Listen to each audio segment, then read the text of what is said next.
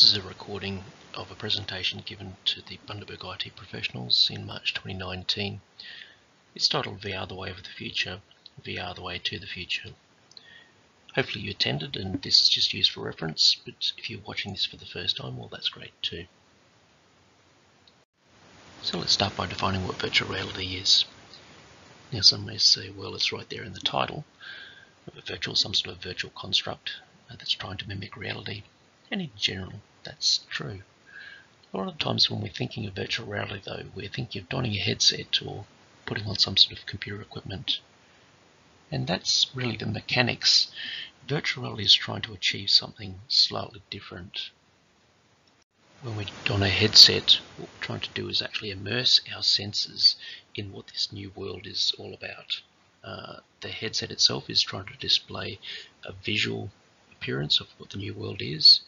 You may have some audio from what the new world is. You may also even have maybe tactile feedback of how you're interacting with this new world.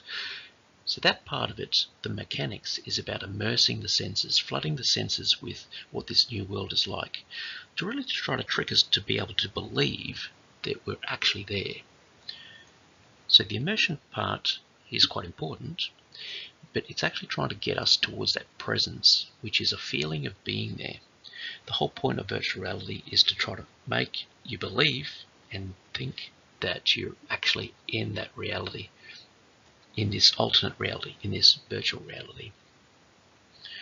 So the holy grail of virtual reality is really getting that sense, that feeling of being there. Using immersion to be able to flood the senses is not a new concept to try to get us to feel present in somewhere else. In fact, back here is a picture of a filing, a patent back in the 1960s, a Sensorama simulator, and you can sort of see that this person has their head inside of a box to be able to occlude out anything else from the real world. They get to see what's happening in front of them. The chair itself rumbles and moves, and they even have olfactory sensors, so they can actually squirt perfumes and different smells into this space for them to be able to really feel like they're there, flooding the senses. As computers started to enter the mix, a slight change happened is that you could then start preparing a different scenario, a different screen to what was scripted. The computer can actually figure out what is happening in terms of space and your position in the world, and then start to present that screen to the person. You can see here somebody wearing a massive headset.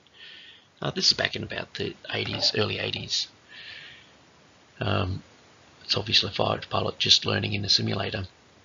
So the headset is trying to once again occlude what's happening in the real world and replace that with what's happening inside of the virtual world.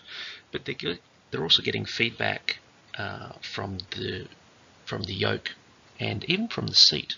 The position of this fighter pilot is actually quite important, and the seat is giving them that feedback to say, guess what? You're almost the same as if you're in a real cockpit, and even the instrumentation and so forth allows them to be able to add that sense of reality. So even though the demonstration models of the mid to late 80s weren't that great, it seemed obvious that eventually we will have enough computing power to be able to present a real world in front of our eyes and to be able to immerse our senses, to be able to get us to escape to a virtual reality, or as William Gibson had coined the term, cyberspace. I read Neuromancer back in high school, and there certainly seemed to be a sense of wonder and awe about virtual reality, what it could do. This is going to be great. This is going to be the future. So as I headed off to uni, VR was one of my favourite topics, and in fact at university there was a new program called ICQ where you had to enter a nickname, and my nickname at the time was VR Bones. VR obviously for virtual reality, and Bones was just my previous nickname. We also, when we set up an email account for the university, you had to write a signature block. And my signature block at the time was the statement below: VR the way of the future, VR the way to the future. In that statement, I tried to bring forth something that I thought was fundamental to me. The first, VR the way of the future, it seemed to me quite obvious. VR is going to be big, it's going to be huge, it's going to be everywhere, and it's going to be the way of the future. We'll eventually have a time and place where we see VR the same as maybe a TV or so. Donning a headset and entering a virtual space would just be as natural to us as walking out the living room and turning on the TV, or engaging with somebody else across the world via a mobile phone or whatever. The second statement, though, VR the way to the future, was trying to capture something about VR, with the ability to create any space at all inside of virtual reality. There are going to be ways that we can actually get to the future by learning and by developing things that can only be done inside of virtual reality. So VR not only is the way of the future, it will bring about a future that we can only get to through virtual reality. And I'll touch on that a little bit later on. So VR the way of the future. It certainly seemed to be that it was coming, but maybe 10 to 15 years away until it really got settled in replacing something like a TV in a house. There were some problems holding it back, and probably the first one really obvious is computer graphics. At the time, this is like early to mid 90s, computer graphics for anything 3D was really just wireframe graphics. And you had to suspend your disbelief a little bit to be able to try to interpret those wireframe 3D graphics as a real world in front of you. But give it enough time, and the computing power keeps on increasing. Eventually, we should be able to have 3D worlds that we can walk around in. Eventually, we should have the 3D world, the visual capacity of seeing the same type of vision as looking out a window. So that really should be just a matter of time. Just give it 10, 15 years and we should be there. There were some other issues though. Positional tracking, the sensors that we were using to actually try to track the head movement and even like the position of the body in space weren't that great. But it surely is just a matter of time. Like give it 10 to 15 years, some bright spark's going to be able to figure this out. One of the hidden dangers though was latency. Latency is just the time it takes for you to be able to do something in the real world and for it to be reacted and displayed into your headset or giving any sort of feedback. Now latency happens all the way along the entire path. For example, as soon as you move your head, the positional tracking needs to pick up very, very quickly that the head is now changed and is now facing a different direction. It then needs to transmit that to the computer. The computer needs to process that and then alter the space, the vision, and then send that through to the graphics card, send that back up to the headset, and then for the headset to be able to display that that new vision. Now, our brains are actually quite quick at perceiving what is real and what is not real, and the latency that you're trying to aim at is like less than a millisecond or two. If it's not there, you get a sense of lag, and it really disrupts that sense of presence. It detracts from the feeling of being there because you start feeling like you're operating like you're operating a joystick, and then you're seeing a simulation happening, later on. You get used to the mechanics of operating the joystick, but it's not the same feeling as being there. Added to latency is also network latency. VR is going to be great as a single player or a single user experience, but eventually we'll need to have VR networked with everything else. And certainly at the time, back in the early 90s and mid 90s, having anything go faster than 100 milliseconds across the internet was just unheard of, unless if it was just a local network. So VR, a lot of the promises of having VR in the interconnected world, our cyberspace as it were, would really need to start dealing with network latency. And there are some real challenges there too. For example, the speed of light getting from somewhere like England over to here is still 0.6 of a millisecond. All of the different nodes where that fibre is going to go through. all take off their piece of time. So yes, it's going to get better and better and better, but there may actually be a top end where the latency is still insurmountable.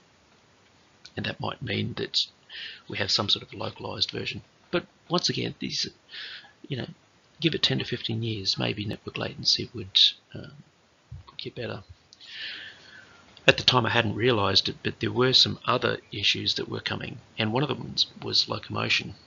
If I am in a real environment, it feels like I'm out playing football, what's stopping me running 100 meters that way?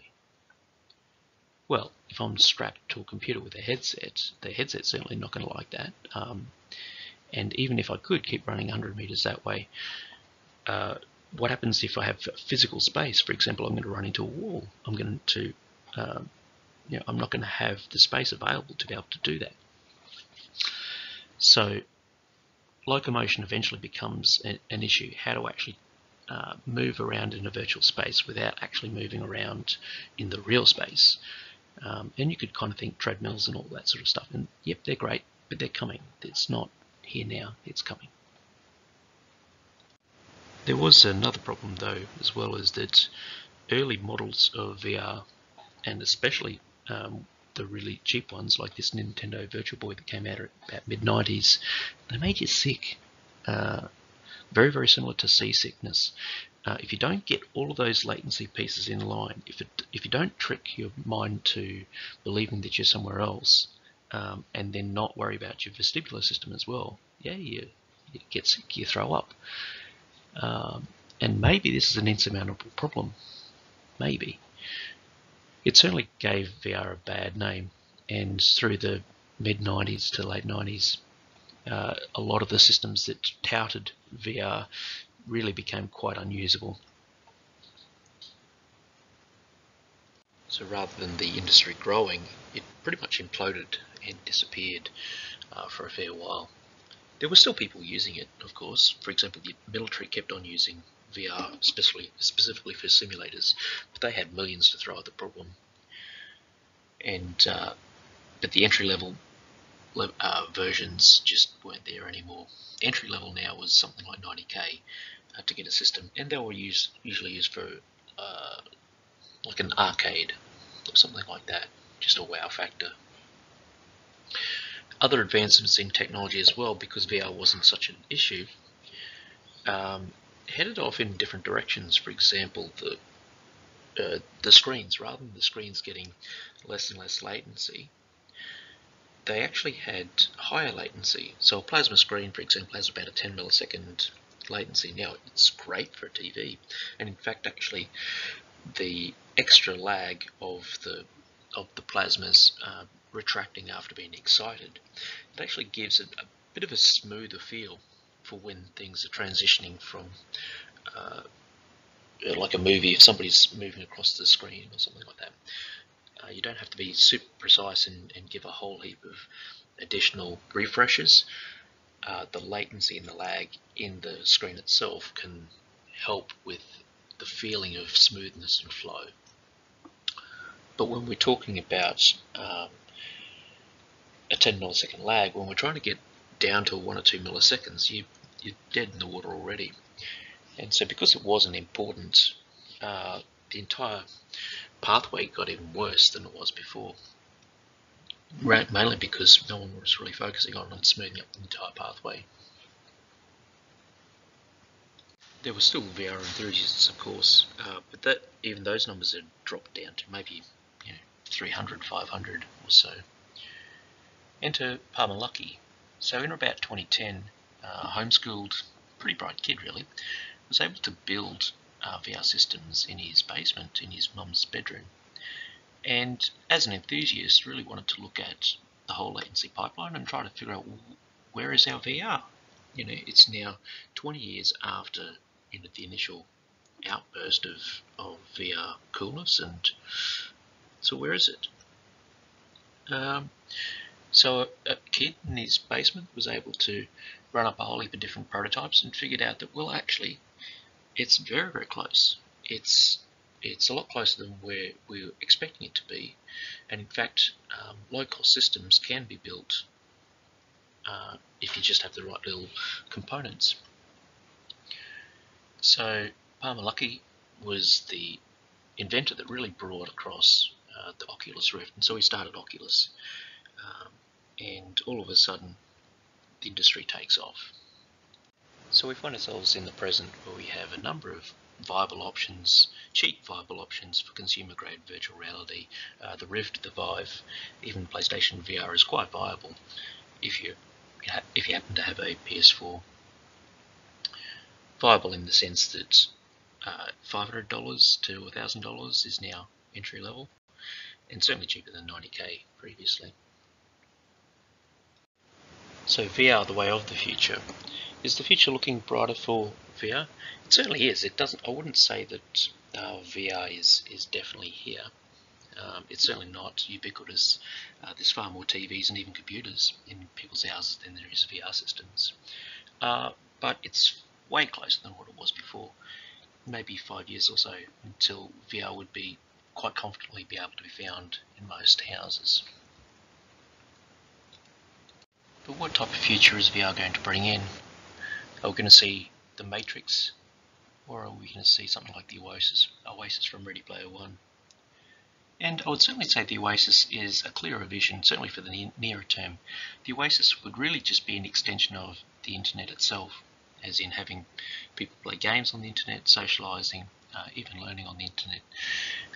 That's all now somewhat taken for granted. And the Oasis is actually a fairly near-term vision of a lot of things that you can do on the internet just being replaced with virtual reality. But how are we going to get there? How are we going to get to something like the Oasis? Well, for a start, the current models will just keep on increasing the immersion. For example, the pixel density for the screens is going to get better and better. The processing power is going to get better and better to provide better environments in front of our eyes. Haptic feedback should be able to increase past just beyond our hands into the rest of our body, and maybe even bring in other senses like smell and taste. Like these are obvious things that are actually on the roadmap, ready to go. As an industry, we're also looking really for a killer game, something that everybody will talk about and say, "Oh, you've got to try this," and it's almost like the gateway drug to be able to get into VR. From the killer game, and certainly with the explosion of the industry and getting more and more closer to saturation throughout the households, rapid environment creation, because VR is definitely trying to simulate real environments. The tools we have even now for developing computer games aren't really up to scratch to develop the type of volumes and the amount of space that we require. And so the next step really would be just to create the tools to be able to have rapid environment creation. And then once that's happened and we have lots of environments and lots of people participating in the environments, we'd then be looking to extend past simulation. So rather than trying to simulate this world, we would look at exploring and extending into spaces that aren't anything to do with this world. In terms of killer games, it might already be here. Beat Saber is one of the best games on VR at the moment. Just think of it as Guitar Hero mixed with lightsabers, and you're in the right ballpark. It's a whole lot of fun. It's also set up next door if you're able to pop over and play it if you haven't already. And it certainly sold thousands of units by itself. So back to the concept of VR the way of the future and VR the way to the future. VR the way of the future, it seems fairly obvious to me that it is very close to being here right now and will only keep on increasing. But VR the way to the future. There are a couple of things that are coming in terms of that extending past simulation concept. Simulation is to just try to simulate the real world, try to get us to believe that we're in a different world, but because it looks so familiar, it acts and feels just the same way as our real world. But once we're actually at that point, we can then start extending past that into a hyper-reality, so basically something that's greater than reality itself. We may be able to do things and be things and see things that are just not realistic. They're not actually present here in the physical world. So some of the physical properties we can start shedding away. A good one is potentially locomotion, or just motion really.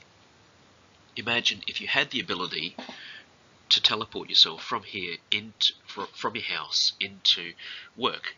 Well, that would be awesome, wouldn't it? Why wouldn't you want that? Now, the physical limits of the space, in this case, the physical reality, just doesn't allow us to do that at the moment. But if we're inventing a new reality, and we can set the rules ourselves, can't we just tweak and fiddle with the rules to be able to give us nice, neat things like teleportation? That'd be awesome. With something like teleportation, if people are immersing themselves in regular use of the internet, and you have the ability to do things like teleport, it allows you to then start experiencing a reality in a different way than we do here. Now, teleportation, we kind of think, well, we're present in a certain space and we want to teleport to another space.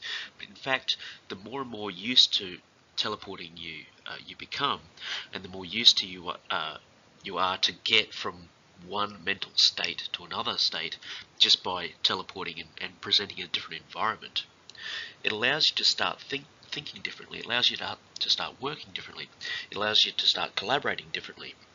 And in fact, the reality that then exists inside of VR, a hyper reality, starts to become more and more significantly different to then the actual reality, the physical reality.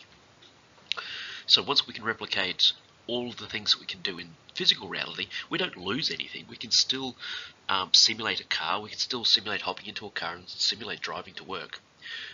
But if you chose to teleport, and if the systems allowed you to choose to teleport, then why not? Why couldn't you do that? Fly as well. There's no reason why you couldn't fly. So it's just a bit of an example of hyperreality. Once we start getting used to tools that we can't do in our current reality, we can start then experimenting with extending past reality. Now, as I mentioned before, VR the way to the future, I see this hyper reality as an inevitability, but also that being in that state, being in that space, that hyper reality, where you can do things that are not physically possible in the real world, that will actually start leading to changes to for us, the way that we think, the way that we act, to start developing concepts and ideas and thoughts and even innovations and inventions and so forth about how to get to the future itself. So the first concept, VR the way of the future, saying VR is going to be here soon. VR the way to the future means that there is also a future out there that is just not possible using today's physical world and physical space. We need people to be able to think differently, act differently, to be able to open up and find and explore and discover this new future. Now, leading on to that is really education. So when I was at uni, when I came up with this concept, I was interested in education, well actually, learning in general. And so, let's see what happens to the learning environments, to our universities and schools and so forth, if we try to bring VR into the mix. Imagine that VR is everywhere, it's ubiquitous. Donning a headset is just as easy as turning on a TV. We can create almost any environment, and a lot of people have gone through and created many environments, lots and lots of different learning environments. And so, for our learning space, we could certainly don a headset and then join a classroom, which is 30 kids, teacher up the front, sitting down at a desk, and you can learn the same way as we do now, because we can replicate almost anything from the real world. The teacher asks you to pull out your textbook, and you pull out your textbook and you can read. Alternatively, what you can do, because we can create an environment, is imagine if you're learning about the pyramids, you can then teleport yourself or transform the environment, the learning environment, to be at the pyramids, where you can see and walk around them and maybe even stand on top of the pyramids and get a sense of presence, a sense of scale and size of these things. So that may be a better learning environment. It may enhance your learning experience. You could potentially even transform the learning space back in time, so you can see the pyramids actually being built. Maybe even get to talk and discuss with people back there to say, well, what it was like living in that area. So that's one area, is that creating the immersive environments to try to learn historical facts and learn information easier. Also with VR, location isn't an issue, as in donning a headset and joining a classroom with 30 kids, that doesn't need to be the same 30 kids each time. You could actually be in a classroom with someone from West Australia and maybe even somebody from India. In a virtual space, it doesn't really matter that much. In fact, what matters more is what you are learning. If you have already learnt, for example, a mathematical concept, and the teacher at the moment in a physical education environment has to teach you this concept again, there's no real opportunity for you to say, oh, sorry, I already know this, I can skip ahead. Or if at the end of the lesson you didn't quite get a concept, there's not really that many other opportunities to say, well, actually I need to just redo that until I get it.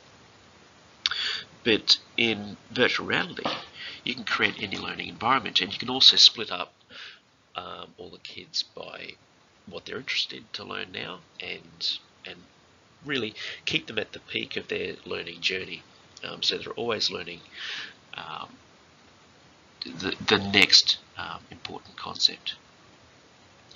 Because we're going to have so many kids as well inside of a learning environment, you can also then start offering the same concept but with different ways, angles, different environments, and even like about learning styles. So if you're a kinesthetic learner and learning mathematical concepts, there's no reason why you can't choose to learn that same concept in a kinesthetic method, which means that you would you'd join an environment where you would play with blocks to be able to express mathematical terms. There's no reason why you can't do that. If there's an auditory learner, they would join a completely different environment, but might learn exactly the same concept. So with all these pieces in place, having access to different learning environments, having no location limits, which means that you're on your own personalised journey, and with environments that are tailored specifically to your learning style, there should be massive learning gains in the education system. And the whole idea is to get people to the top of their field as fast as possible. So if we're getting people to the top of their field, it gives them more opportunity to be able to, from the top of the field, start inventing and exploring and advancing society and opening up the future for us. So VR, the way to the future, is without those VR tools, without the way to create a personalised learning environment, we may not be able to get to the future that we could do with them. And purely because we can accelerate and advance that learning journey. For others that are probably interested in that, there's a whole research paper on the real digital education revolution. I'll just chuck that in the show notes. So thanks Bundy IT Pros and those listening after the fact.